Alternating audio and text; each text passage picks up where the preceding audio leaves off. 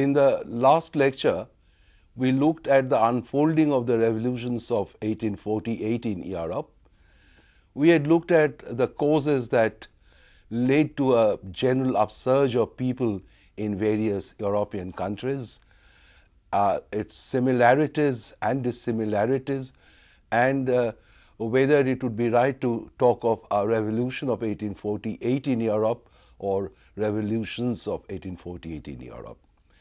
And we looked in details at what happened in the Habsburg Empire, in Austria itself, then in the parts within the Habsburg Empire like Hungary, Bohemia, Moravia, etc. And then we looked at the possibility of nationalism and liberalism and even republicanism achieving a degree of success in Italy. We had seen that the movements in both these places had failed as the conservatives came back to power and were able to control the movements by middle of 1849.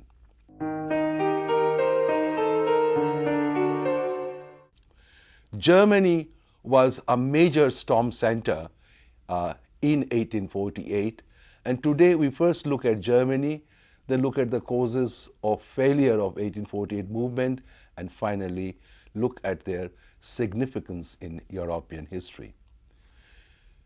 To quote A.J.P. Taylor, 1848 was a decisive year in Germany and therefore in European history. It recapitulated Germany's past. It anticipated Germany's future. There was a cultural regeneration in Germany which was inspired by the philosophers like Kant, Fichte, Hegel. In literature, there was Goethe. Journalists like Joseph von Joris or historians like Dahlmann, they all created an intellectual cultural ambience in which German liberal and national ideas were forged gradually from the second decades of the 19th century. But in 1815, if Germany had a desire for greater unity, it had been frustrated. Germany was made into a federation or confederation under the presidency of Austria, and we had seen earlier in the context of Austria how the so-called system of Metternich tried to even use Germany as a hermetically sealed area where the liberal ideas would be shut out totally. There was a good deal of repression, but even then, the Burschenschaften or the fraternal societies, the Wordbook Festival, the student movements in the universities, all created an urge for unity, created gradually the idea of a German nation, and for a craving for liberal institutions, constitutions, elected assemblies, and basic civic and religious rights, as also freedom of expression and freedom of the press. So these movements gradually grew between 1815 and 48. The fall of Louis Philippe was followed by the organization of a massive demonstration in Mannheim. It continued to spill over into various other areas, and gradually various states of Germany had been affected. Germany, we know, had been a federation of 38 states, large and small. Prussia was the largest. There was a very great movement in Baden, a popular movement which demanded constitution, civic rights, and freedom of the expression. Most of the states except the larger states of Bavaria, Hanover, Saxony, and Prussia accepted the demands of the popular movements for civic and other legal rights, for a constitution which had been granted. Later, the liberals were able to secure concessions even in these states. In Bavaria, for example, the King Ludwig was forced to abdicate after a scandal involving the Anzieu's Lola Montes had come to light. Frederick William of Prussia, he summoned the Landtag, the Prussian Landtag, but when it refused to grant money that he demanded and to grant him loans, he prorogued the session. Frederick adopted a stern attitude in the beginning, but the fall of Metternich in Austria made a tremendous impression on him, and he had to agree to convene the Landtag, to introduce a constitution, to promise reforms, and also assuring them that he would try to reorganize the German Confederation and strive for greater unity. The initial success encouraged the nationalists and the liberals to work for German unity. German nationalism, as it were, was awakened to a new life. There had been movements for constitution. Constitutions were granted in various states. Some liberal reforms were conceded, but that did not constitute the sum of what the revolutionaries or people involved in the movements might have wanted. It is important to remember that apart from the liberal and the national ideas, there was a strand of radicalism as well in Germany. It might be helpful to remember that Marx and Engels, for example, were active in Rhineland, which was part of Prussia. Marx highlighted in his newspaper, Rheinische Zeitung, the strike by the Silesian weavers. But when this was stopped, he and Engels were collaborating, say from mid-1840s. They had set up their Communist League, were beginning to preach socialist ideas involving the working classes. And we know in 1848 they brought out the Communist Manifesto, which purported to be the agenda or the manifesto of the Communist League they had set up. So far as nationalism was concerned, there was a demand, and now a central parliament was called on the basis of popular election to Frankfurt. Earlier, the Central Diet had members who were nominated by the rulers. Now the members of the Frankfurt Assembly were elected by the people from the various states. It had a total of 586 members, and most of the members were liberal intellectuals. In this assembly, several ideas of what the future of Germany was likely to be, or what future German nation would be, had been thrown up. For one thing, there were the ideas of a Grossdeutsch and Kleindeutsch, Greater Germany or Little Germany. The Greater Germany would have included all the German-speaking ideas, and that was the demand of some people, whereas others felt that it was not within the realm of practical politics, because Austria was bound to oppose any idea of German unity by the Germans themselves. Therefore, they opted for Kleindeutsch or Little German solution, which would exclude Austria from this federation. The draft constitution was proposed by the historian Dahlmann, but it failed to secure unanimity. After long, hair-splitting discussions in which they spent time and energy on such issues as whether to call the Central Assembly Bundesstaat or Staatenbund, a play on words rather than on substance. They decided to have a united Germany, but would it be Republican? No. Ultimately, they were bereft of ideas, and they offered the throne of unified Germany to the King of Prussia. The King of Prussia refused to accept it on two counts. A, he represented a tradition of centralized autocratic monarchy, and therefore to accept the crown from an elected assembly would have been a very bad thing, and he couldn't have, because this would limit his power, and he was not likely to do this. Second, it would have involved him in a conflict with Austria, and Prussia was not yet prepared for this. Therefore, when the king of Prussia refused to accept the crown, the Frankfurt Parliament's work seemed to have come to total nullity. They did not have an alternative contingency plan if the king were to refuse this.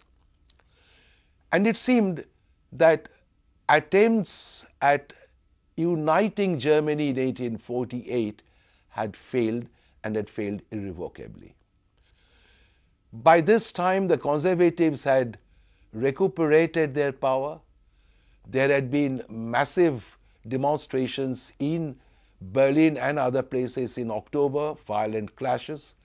But by early 1849, the conservatives had recovered from the early shock and were regrouping themselves. Therefore, the movements gradually kind of dissolved themselves. The Prussian king now decided to take the initiative and unify Germany in other ways if he could do that. And he failed to do that as well, because again Austria was the stumbling block. Austria had by 1849 also recovered from the shock, and we know through Russian help it had brought the entire Habsburg Empire under control, and Austria was in no mood to allow Prussia to unify Germany by excluding Austria. And therefore, when there was possibility of a war, finally Prussia climbed down, signed what has often been called the humiliating Convention of Olmütz, and decided to continue the German Confederation as before. The hope of the German liberals for a really liberal constitution had been disappointed. Though the King of Prussia granted a constitution, it was not really what the liberals wanted. One answer that some historians have put forward is very simplistic, that the revolutionaries were not really good revolutionaries. They were not effective, they did not provide effective leadership. They were full of big ideas but did not have enough practical sense. The failure, however, should not be attributed specifically to this kind of a personal failure. It has to be seen in the context of the specific socio-economic circumstances in different areas of Europe and different countries of Europe. For one thing, the middle class leadership was half-hearted because of the presence of a defined socialist and working class movement. They were afraid, the middle class leadership was afraid, that if the movements were allowed to be radicalized by the people, then the revolutions could be taken to other, not entirely desirable directions. Now, therefore, they were not averse to a compromise. This explanation was first put forward by Marx and Engels contemporaneously. In fact, Engels very famously wrote that the lower middle class particularly had been torn between the expectation of climbing up the social ladder and the fear or anxiety of being pushed down it all too soon. He and Marx were trying to explain the support of these people for, say, Louis Napoleon in France, which ended the revolution in France. The Republic was again hijacked by Napoleon later and transformed into an empire. They were trying to understand this. And as even, this point has been accepted, elaborated, and rejected by later historians. But as a recent historian, Jonathan Sparber, has put it, I'm quoting him, 1848 was the revolution that fell between two stools, the bourgeois of 1789 and the proletarian of 1917, unquote. As I said, this is a point which has not been accepted by everyone. They had argued that it's difficult to talk in terms of a very well-defined working class now. The working class had a very weak presence in Central and Eastern Europe, which had not really witnessed industrialization. Now, the kind of people who were involved in this working class movement were masters, journeymen, craftsmen, artisans. They said they were somewhat like the sans-culottes of 1789 rather than a really defined working class that one would identify with the results of the Industrial Revolution. In 1849, nationalism was an important issue, but then nationalism was unifying but also a divisive force. We had seen this earlier in the context of Hungary, that while the Magyars were very, very emotional and passionate about their nationalism, they denied such rights to other smaller nationalities within Hungary. Now, this division among the various nationalities was something that the conservative ruling class was able to exploit and come back to power. The conservatives, it has been suggested, had also learned their lessons from 1789 and were determined to strike back. They very skillfully exploited the weaknesses amongst the revolutionaries and were able to come back.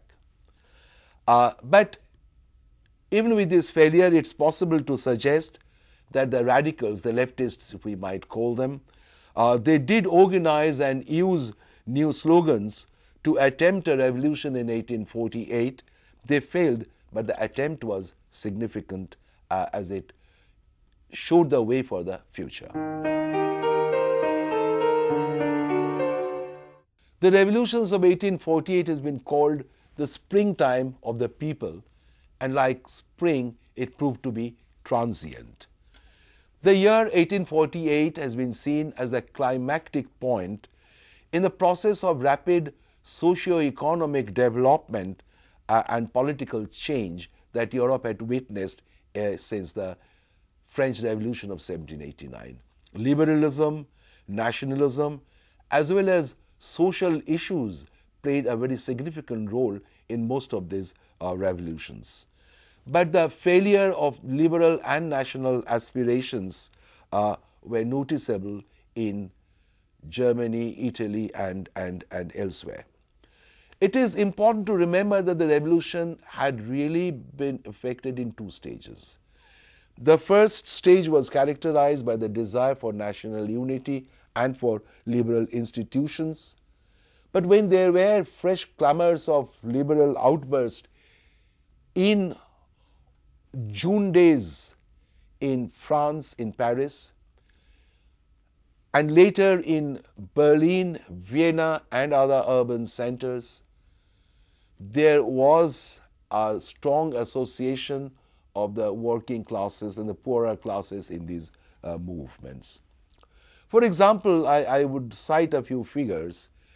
In Berlin, 300 people died, of whom only 15 belonged to the educated classes, and 30 were skilled artisans. In Milan, in the clashes, about 350 people died. Only 12 of them were intellectuals and non-workers. And therefore, it is not wrong, if we look at these statistics, to suggest that working class people, whatever their character, had been involved in this in large number, and it is these people who had sacrificed their lives during the more radical phase of the revolution. However, there were certain permanent gains. For example, serfdom had been abolished in many places, and this abolition proved to be permanent. Seigneurial dues, or what remained of the seigneurial dues, had also been abolished, and even that abolition was permanent. The sudden end of feudalism marked the beginning of progress in both agricultural and industrial sectors in much of this region. The progress of industrialization and rapid demographic growth indeed produced the new class that we've been talking about, whose significance was appreciated even in 1848. Tocqueville, for example, Alexis de Tocqueville, the French politician, author, historian, he wrote that the working class was astir and the chief aim was no longer a political revolution but a social revolution. This is very important that one is talking of social revolution. Later, Hobsbawm, a noted English historian, he noticed the presence of working class in almost all the countries where revolution had broken out in 1848. And this class was not interested in just political change. They sought some kind of a social transformation. Apart from the social question, if we look at the political, particularly the national question, we've seen that nationalism failed to have much headway in Germany or Italy. Now, in Italy, what happened has been described by Gramsci as a passive revolution. Again, I'm quoting from Gramsci. Quote, "What was involved was not a social group which led other groups, but a state, Piedmont, which, even though it had limitations as a power, led the group which should have been leading," unquote. This is what he calls a passive revolution.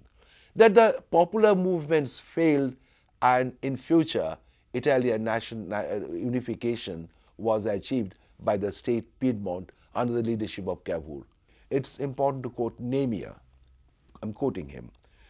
Quote, "The year 1848 proved in Germany that union could not be achieved through discussion and in agreement, that it could be achieved only by force, that there were not sufficient revolutionary forces in Germany to impose it from below, and that therefore, if it was to be, it had to be imposed by the Prussian army," unquote. This is exactly what happened later, and Namier may well have been inspired by what actually happened to draw his conclusions for 1848. Finally, it has been suggested that 1848 was a turning point in which European history failed to turn. Now, it is possible to elaborate this by suggesting that it was indeed a turning point when Europe failed to turn if what was on agenda had been shelved for all time to come. If, on the other hand, it is argued that what was sought and attempted in 1848 were gradually achieved later, then 1848 could be seen as a premature attempt rather than as a total failure. And indeed, in 1848, the new regimes which had been created in certain areas had vanished by 1851. But as we have noticed earlier as well, many of the changes which had been established had been permanent. For example, the ending of the feudal obligations of serfdom and forced labor in the Habsburg Empire for one. There were other and more latent kind of successes which were suppressed by in 1849 but only gradually emerging or re-emerging in course of the next decades. Socialism had certainly been important, very marginally important in 1848, but in the 1860s, 70s, 80s, socialism grew and socialist parties emerged in most countries. So it anticipated the future rather than achieved immediate result in 1848. Kossuth's republic or the Hungarian autonomy had collapsed with the revolution or collapsing of the revolutions in 1849.